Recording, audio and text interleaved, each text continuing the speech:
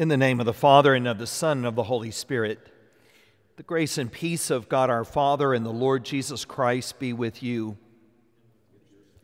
Well, welcome to the celebration of the fifth Sunday of Easter. It is the day of resurrection and our celebration of Christ's victory over death and the giver of life. And it is something that we rejoice in. This weekend we remember Mother's Day, and it is a special joy to remember our mothers, the living and the deceased, and we offer these masses with them in mind, and we give thanks to God for His grace through them. I would like to invite you to join in the mystery of this Eucharist, calling to mind the great mercy of God. Lord Jesus, you are the way that leads to the life we desire. Lord, have mercy. Christ Jesus, you are the truth that keeps us on the right path. Christ, have mercy. Lord Jesus, you are the life for which we long. Lord, have mercy.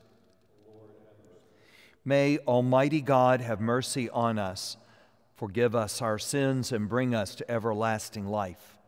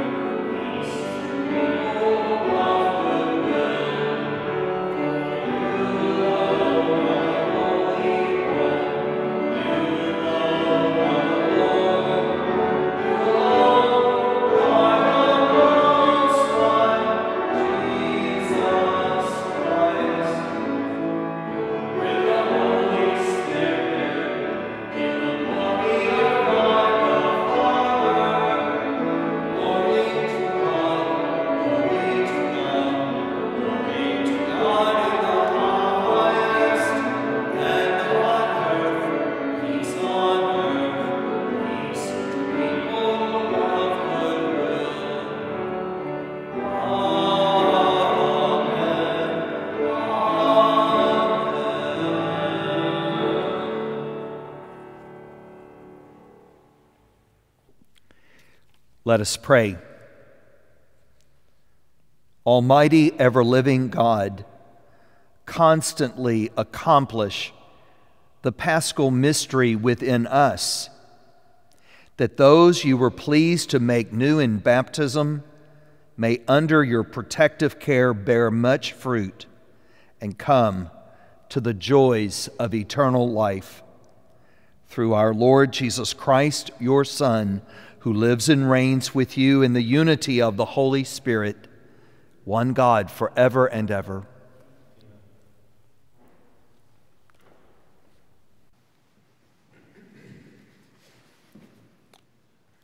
A reading from the Acts of the Apostles. As the number of disciples continued to grow, the Hellenists complained against the Hebrews because their widows were being neglected in the daily distribution. So the 12 called together the community of the disciples and said, "It is not right for us to neglect the word of God to serve at table. Brothers, select from among you 7 reputable men, filled with the Spirit and wisdom, whom we shall appoint to this task, whereas we shall devote ourselves to prayer and to the ministry of the word." The proposal was acceptable to the whole community, so they chose Stephen, a man filled with faith and the Holy Spirit, also Philip, Prochorus, Nicanor, Timon, Parmenas, and Nicholas of Antioch, a convert to Judaism. They presented these men to the apostles, who prayed and laid hands on them. The word of God continued to spread, and the number of the disciples in Jerusalem increased greatly. Even a large group of priests were becoming obedient to the faith. The word of the Lord. Thanks be to God.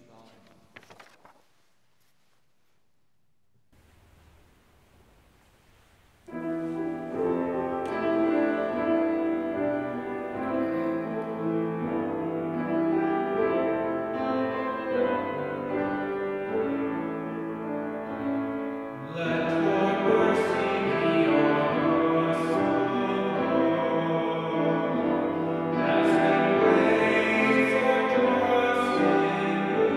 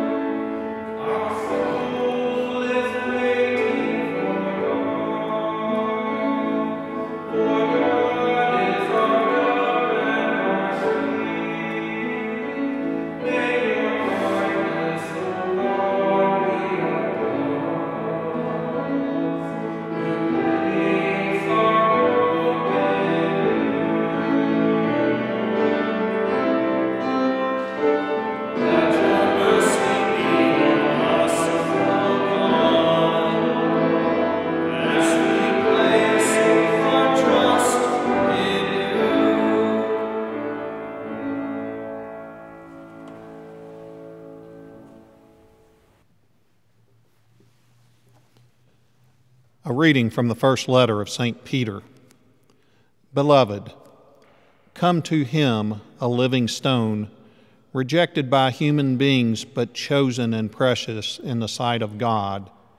And like living stones, let yourselves be built into a spiritual house, to be a holy priesthood, to offer spiritual sacrifices acceptable to God through Jesus Christ.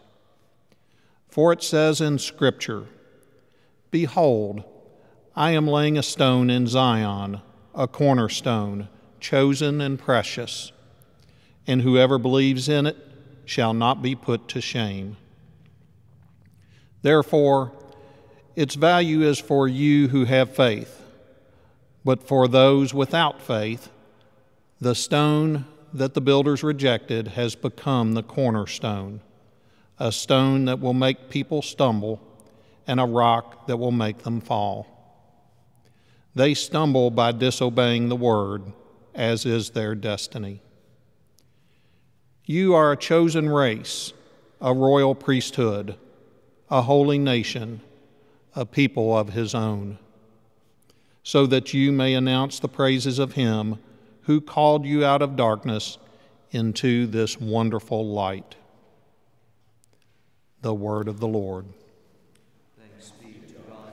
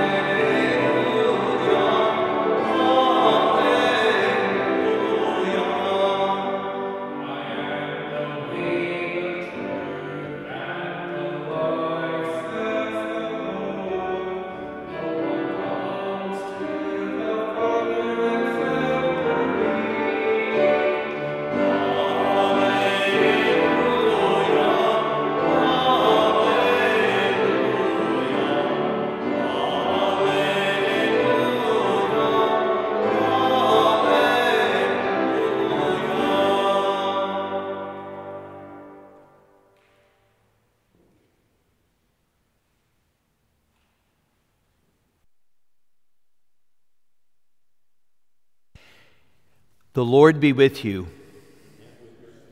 A reading from the Holy Gospel according to John. Jesus said to his disciples, "Do not let your hearts be troubled. You have faith in God, have faith also in me. In my Father's house there are many dwelling places. If there were not, would I have told you that I'm going to prepare a place for you? And if I go and prepare a place for you, I will come back again and take you to myself, so that where I am, you also may be. Where I am going, you know the way." Thomas said to him, "Master, we do not know where you're going. How can we know the way?" Jesus told him, "I am the way and the truth and the life. No one comes to the Father except through me. If you know me, then you will also know my Father. From now on, you do know him, and you have seen him." Philip said to him, "Master, show us the Father, and that will be enough for us." Jesus said to him, "Have I been with you for so long a time, and you still do not know me, Philip? Whoever has seen me has seen the Father. How can you say, 'Show us the Father'?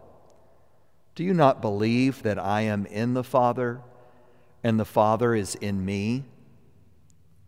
The words that I speak to you I do not speak on my own. The Father who dwells in me is doing his works. Believe me that I am in the Father and the Father is in me, or else believe because of the works themselves. Amen. Amen, I say to you, whoever believes in me will do the works that I do, and will do greater ones than these, because I am going to the Father. The Gospel of the Lord. Praise to you, Lord Jesus Christ.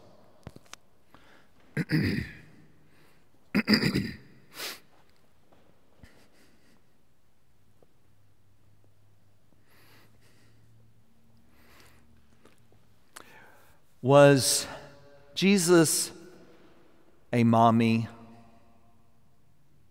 No, he was not a mommy. Well, was he a daddy? Nope, he wasn't a daddy. Was he a grandparent? Nope, he was not a grandparent. Was he a musician? We don't think so. An architect? An astronaut? Jesus was none of these. He was a man, the Son of God, born in a country we call Israel. He never traveled probably more than 100 miles from where he was born. He could only be in one place at a time, just like you and I. We don't know what he did the first 30 years exactly, but we know the last 3 years of his public ministry. He did powerful work, miracles, and he rose from the dead. That's pretty powerful. But like all of us, he was limited to a time, a place. He says to his disciples, if you believe in me, you will do the works that I do, and greater ones than these. Frankly, I don't know anybody that's done greater work than Jesus. I think of the lives of the saints, as powerful and good as they were, as instruments of God, but I don't remember them doing anything greater than what I hear in the Gospels that Jesus did. So what's he talking about? How can they do greater works than he? He says, because I go to the Father. And because he goes to the Father, they send the Holy Spirit. The Father and Son, the Holy Spirit proceeds from them upon the earth into our lives and empowers us that we might do the work of God, just as Jesus, who received the Holy Spirit, who the Holy Spirit came upon him, and he did great works. And the works we do are only greater because there are many disciples all around the world. This Mass is being offered around the world, which is greater than what Jesus could do, since he could only be at one place at one time. Because when he goes to the Father, now through the Holy Spirit, he is present, not just for 3 years on the earth, but until the end of time, through every century till the end of the world. It is in that way that we will do greater works than the ones Jesus did. And so we need to think about how we are doing that work of God, how we are doing the works that Jesus empowers us to do as a mommy, as a daddy, as a grandparent, and whatever gifts that you've been given, how are you and I continuing the work of Christ and making them even greater for the salvation of the world, the healing of those who are in need of God's healing grace and forgiveness and joy. So let's look for those ways, and as we celebrate Mother's Day, think about our mother. Some of our mothers are with the Lord. Let's remember them and cherish them. Grandmothers, adoptive mothers. There's all kinds of mothers who have been instruments of God's grace. And if you are blessed to still have your mother, make sure you tell her that you love her and that you are grateful for her, because she is doing the work of God.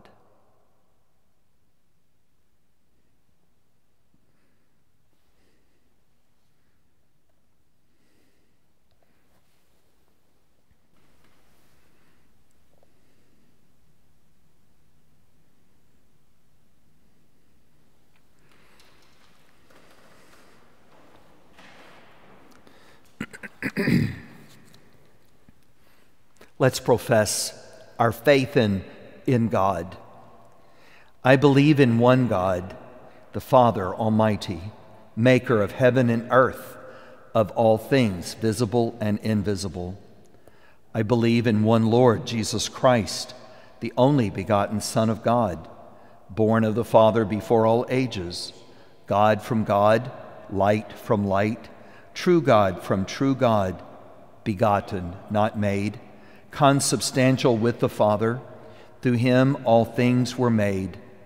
For us men and for our salvation, he came down from heaven, and by the Holy Spirit was incarnate of the Virgin Mary and became man.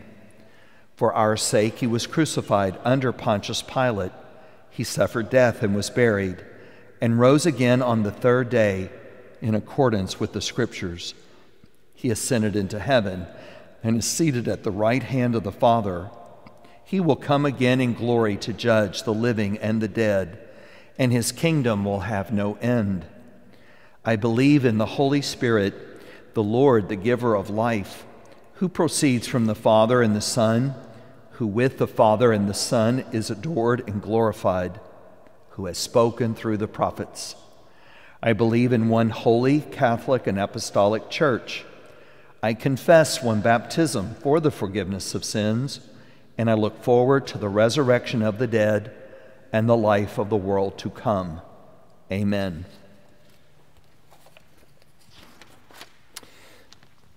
My friends, let us pray for the Church's work in the world, making peace, living justly, and serving the most vulnerable.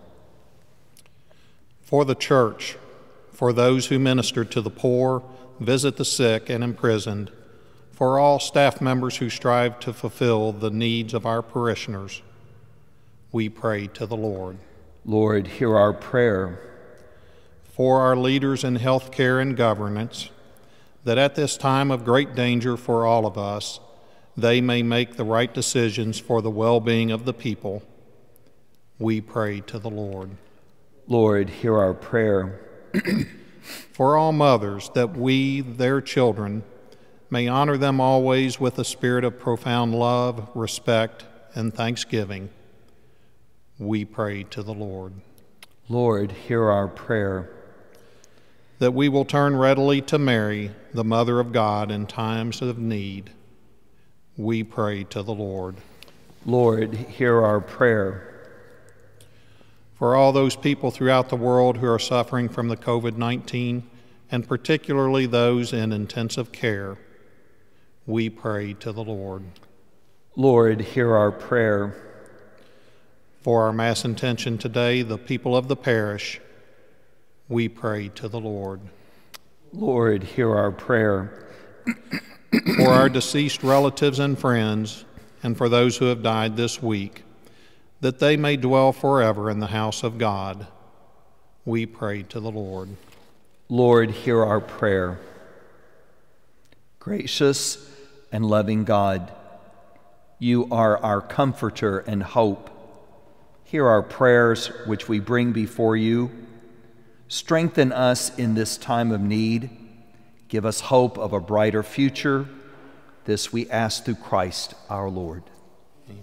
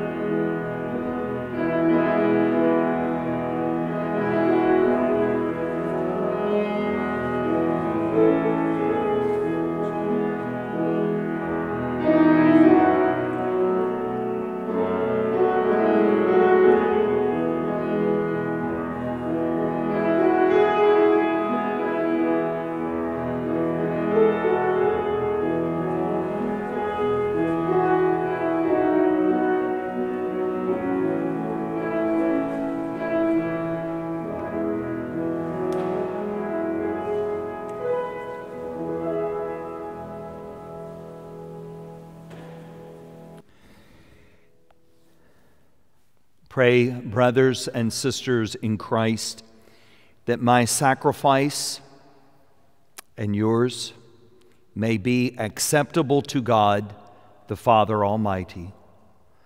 May the Lord accept this sacrifice at my hands for the praise and glory of his name, for our good and the good of all his holy church. Amen. O God, who by this wonderful exchange effected in this sacrifice, the offering of our lives to you and the offering of your life to us, have made us partakers in the one supreme Godhead. Grant, we pray, that as we have come to know your truth, we may make it ours by a worthy way of life, through Christ our Lord. The Lord be with you. Lift up your hearts. Let us give thanks to the Lord our God. It is truly right and just, our duty and salvation, at all times to acclaim you, O Lord, but in this time above all to laud you yet more gloriously, when Christ our Passover has been sacrificed. He never ceases to offer himself for us, but defends us and ever pleads our cause before you. He is the sacrificial victim who dies no more, the Lamb once slain who lives forever. Therefore, overcome with paschal joy, every land and people exalts in your praise. The heavenly host and angels sing together with the unending hymn of your glory as they acclaim.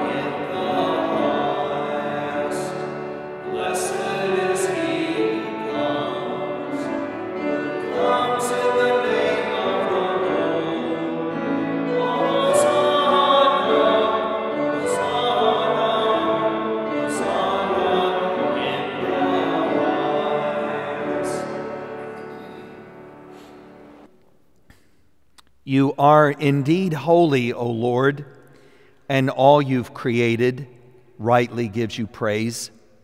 For through your Son, our Lord Jesus Christ, by the power and working of the Holy Spirit, you give life to all things and make them holy.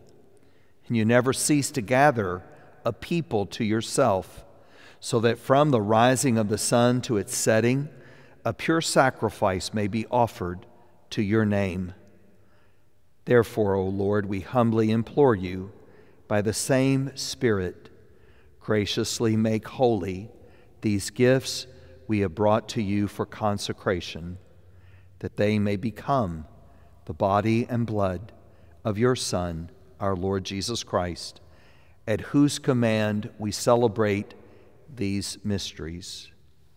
For on the night he was betrayed, he himself took bread, and giving you thanks, he said the blessing, broke the bread, and gave it to his disciples, saying, "Take this, all of you, and eat of it, for this is my body, which will be given up for you."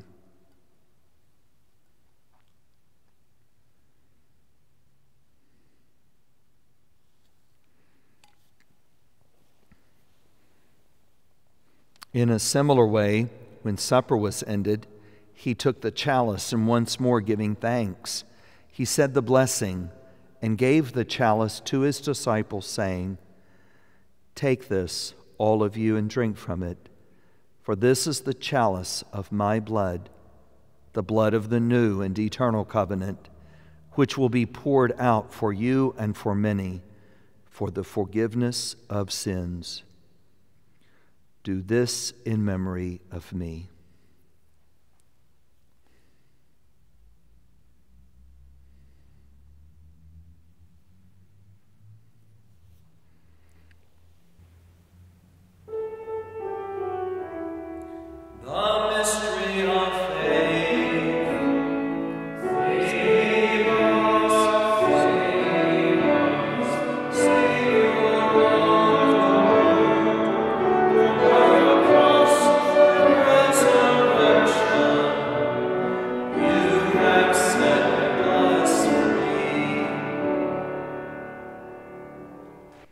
Therefore, O Lord, as we celebrate the memorial of the saving passion of your Son, his wondrous resurrection and ascension into heaven, and as we look forward to his second coming, we offer you in thanksgiving this holy and living sacrifice. Look, we pray, upon the oblation of your church, and recognizing the sacrificial victim by whose death you willed to reconcile us to yourself, grant that we who are nourished by the body and blood of your Son and filled with his Holy Spirit may become one body, one spirit in Christ. May he make of us an eternal offering to you, so that we may obtain an inheritance with your elect, especially with the most blessed Virgin Mary, Mother of God, blessed Joseph, her spouse, with your blessed apostles, the glorious martyrs, and all of the saints on whose constant intercession in your presence we rely for unfailing help. May this sacrifice of our reconciliation, we pray, O Lord, advance the peace and salvation of all the world.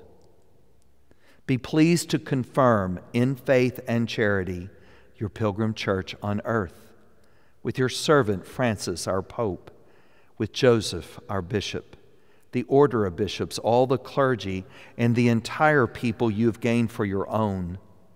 Listen graciously to the prayers of this family whom you have summoned before you. In your compassion, O merciful Father, gather to yourself all your children scattered throughout the world. To our departed brothers and sisters, and to all who were pleasing to you at their passing from this life, give kind admittance to your kingdom. There we hope to enjoy forever the fullness of your glory through Christ our Lord, through whom you bestow on the world all that is good.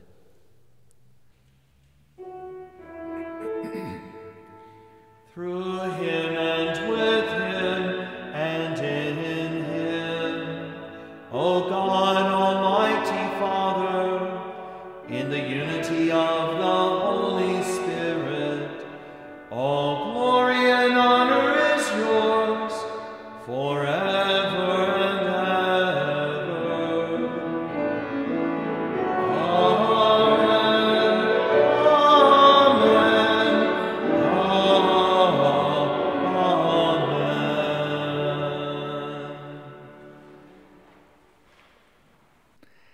At the Savior's command, informed by divine teaching, we dare to pray.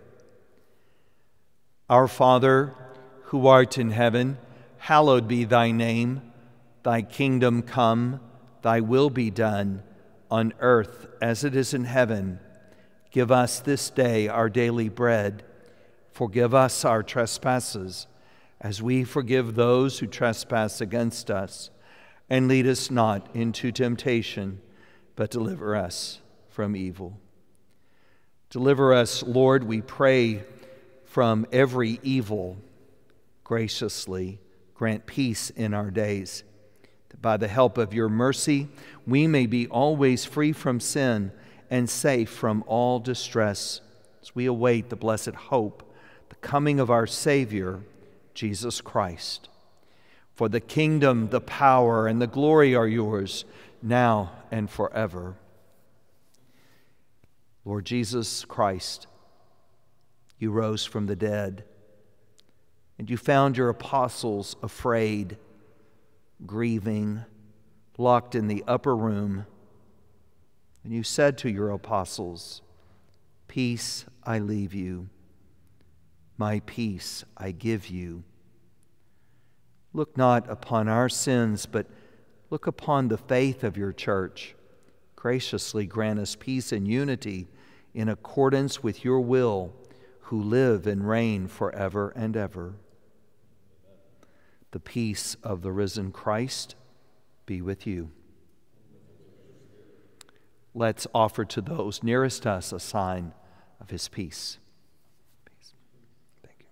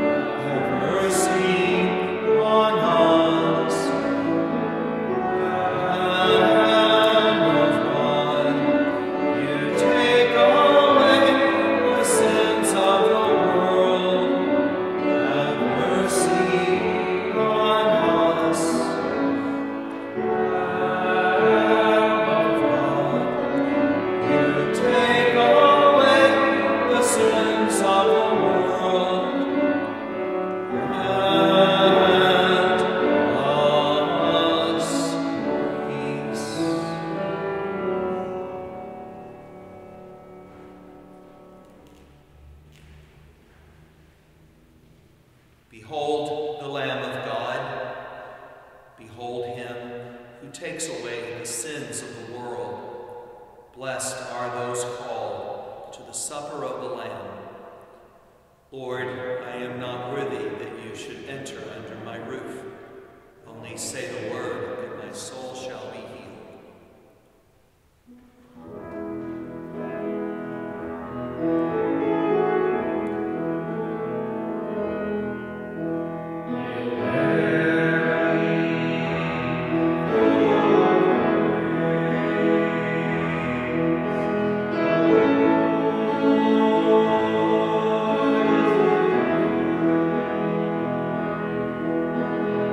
Blessed are you.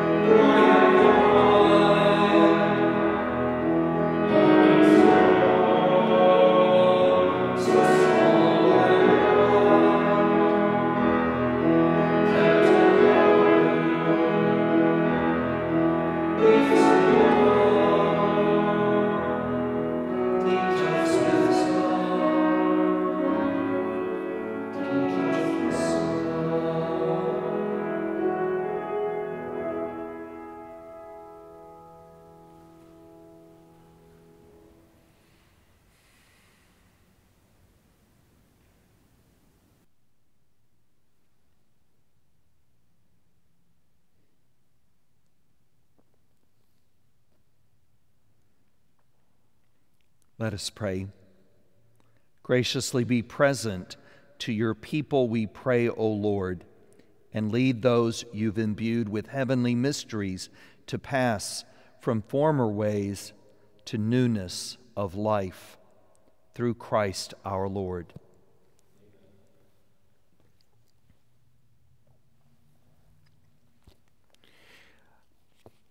I'll be offering a Mother's Day blessing after the announcements.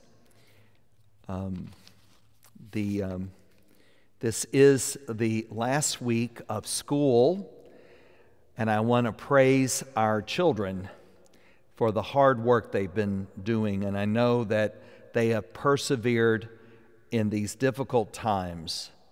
It's been a lot of change, and I know that that has challenged you in your schoolwork, but I want to praise you for your perseverance and get through this week, and there'll be a nice opportunity for summertime to be celebrated. I also admire your parents and the teachers.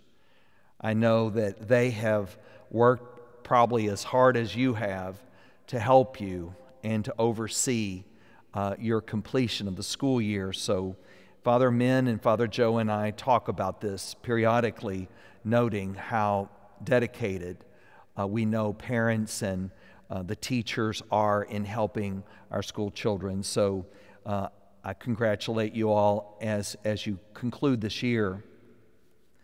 You know, so far our community, local community, has been spared many of the critically ill or fatal cases of the virus.